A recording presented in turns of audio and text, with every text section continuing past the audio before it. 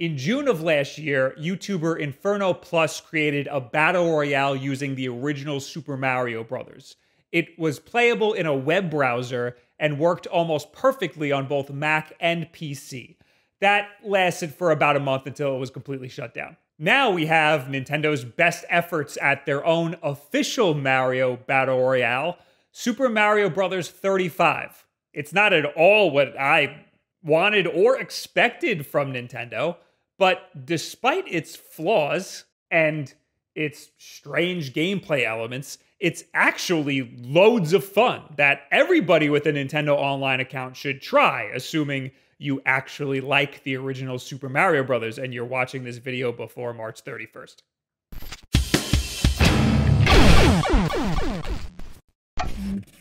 The late Mario Royale, otherwise known as DMCA Royale, had you playing one of a few random Mario worlds. It was you versus 98 other players, and the first one to defeat Bowser wins.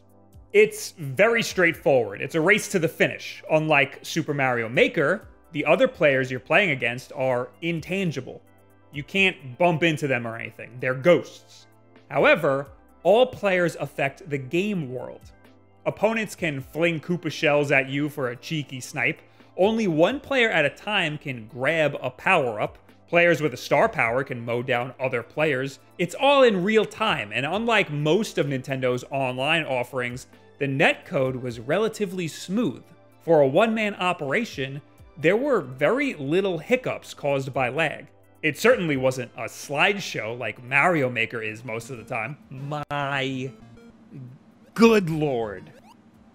Mario Royale was very well received by fans of 2D Mario games. The concept was great, and again, for a one-man team, it was very well supported for its short lifespan. The game even had a way for you to squad up with friends. It was the perfect game for me and my streams. I'm telling you all of this as a setup for what a Mario Battle Royale could have looked like. Instead, we got this, Super Mario 35, a sort of Mario spin on Tetris 99. The object of this game is to just survive as long as possible. Every enemy you kill gets flung to your opponent's screen, just like clearing lines in Tetris 99. This changes the way you play the game completely. Instead of going for speed, you're going for kills. But there's a lot of other things to take into account too. This game seems pretty divisive. A lot of people see it as just a multiplayer Mario 1. They play it for 2 seconds and then get frustrated and turn it off. But you can't play it like you would the original Super Mario Bros. When I play a 2D Mario game, I hardly kill any enemies, only the ones that get in the way. When I play Mario 1, I try to just breeze through it. That's why Mario Royale was so fun to me. In Mario 35, killing enemies is the crux of the game, but it's not the whole story. Killing enemies not only sends them to your opponent's screens, but it also gives you time. You start off the match with just 35 seconds on the timer, and it's not Mario seconds, it's real-world seconds. Different enemies give you different amounts of time depending on the difficulty of that enemy. You can also chain enemy kills together. Killing them with a Fire Flower gives you less time because that's just too easy. Time is kind of important in the beginning of the game and in certain situations at the end where you might get trapped by some Hammer Brothers and need to stall. It's not so important in the middle to late game because there's going to be so many enemies that time is abundant.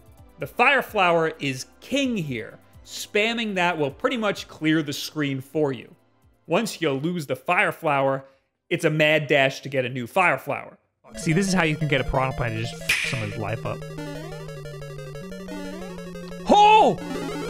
Yo! I do be nasty, though. Clip that, but when you clip it, leave that part out. That's where the game gets hectic. Coins are also very important, and in most cases, they're more important to grab than time. At any point in the game, you could press X to redeem a mystery item for 20 coins.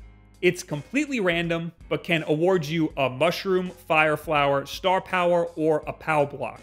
If you have enough coins, you can just press X over and over until you roll a fire flower or a star power to buy yourself enough time to get a fire flower in the level that you're on. This meta completely changes the way you'll play the original Super Mario Bros. And if you're like me, this is a game that you've played many, many, many times throughout your whole life. So it's really cool to see this sort of spin on it. It makes you decide to take different paths to try to fish out the right power-ups or to grab that 1-up mushroom for an extra 20 coins. It's also a strategy to pick certain levels that will award you more coins or bigger enemies to kill and send to your opponents. The game starts off with a vote to pick the first level. This is dumb and useless because everyone just picks 1-1 anyway. I don't quite understand how the game picks levels from there. It seemingly always goes to 1-2 after 1-1. Sometimes it goes to 1-3. After that, it seems completely random. Warp pipes will also generate random levels to warp to. I like to stick to 1-1, 1-2, and 1-4. 1-1 is just easy and has a lot of easy to grab power-ups. 1-2 gives you a lot of coins and has the warp pipes for the most flexibility. And 1-4 gives you a nice easy Bowser kill. 2-3 is also nice for farming coins and getting some cheap kills. Cheap cheeps will surprise opponents if they're on a regular old level that does not normally have cheap cheeps. 2-2 would be good, but the underwater physics are just so bad it's not worth it at all.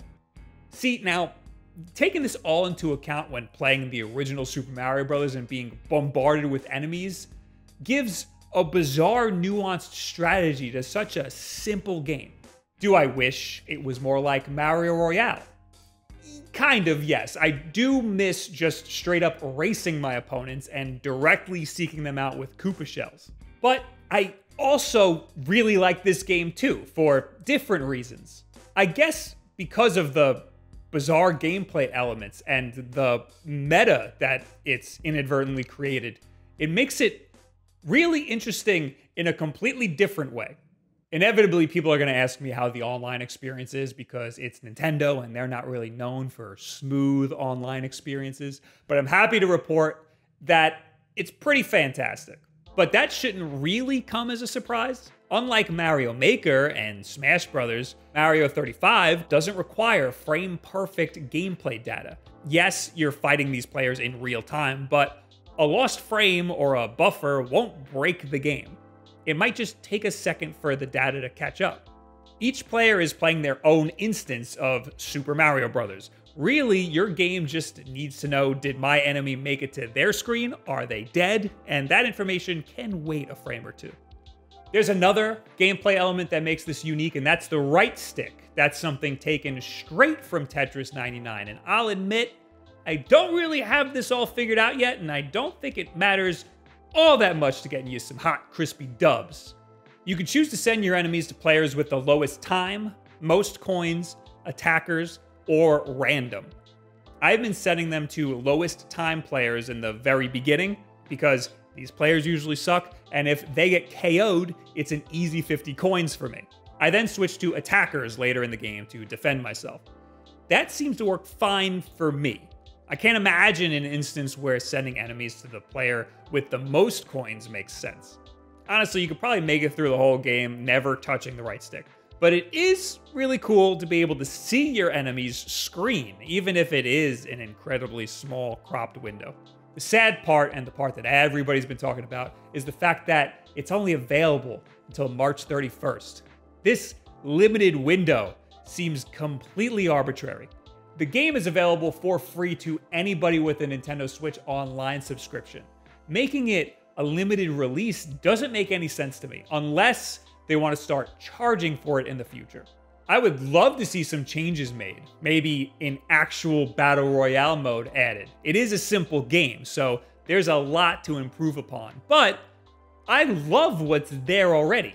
There's not much to it, but it is really fun. I could see it getting old to some people pretty quickly, but I've been playing the original Super Mario Bros. My whole life, and that hasn't gotten old yet. It's my favorite game of all time, so putting this sort of spin on it is enough to breathe new life into the old dog.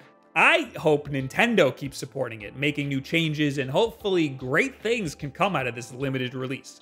I still love Mario Maker Versus 2, but that's a completely different game that you're only playing against 4 people. And this is significantly less frustrating to play than Mario Maker Versus, and for that, I'm grateful.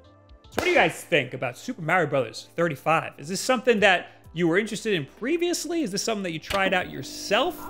Leave it in the comments below, at me on Twitter, or any and all of this other social media garbage. Is there anything that you'd like to see added to it? Do you think there's anything that could make it a little bit better? Or did you give it a try, not really understand it, and did I convince you to give it another go?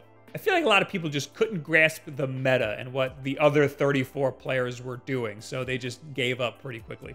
But I feel like if enough people get it, they'll enjoy it way more. Anyway, we got new videos here at least once a week. Make sure that you're subscribed to see those because you can't rely on YouTube to just suggest them to you. You have to make sure that the button's gray down there and maybe click that bell. And we got streams over on twitch.tv/Wulff. A lot of footage that you see here is from those Twitch streams. And you can drop a follow over there to know when I'm live over there. I forgot that I wanted to mention Wulff Den clips. If live streams aren't your thing, we have what is essentially the greatest hits of every live stream, and we have one on Super Mario 35 right now. Give me a fire flower, I need it. Thank you. See, all you gotta do is ask the great Lord Mario, and he will provide. Nice. Nice.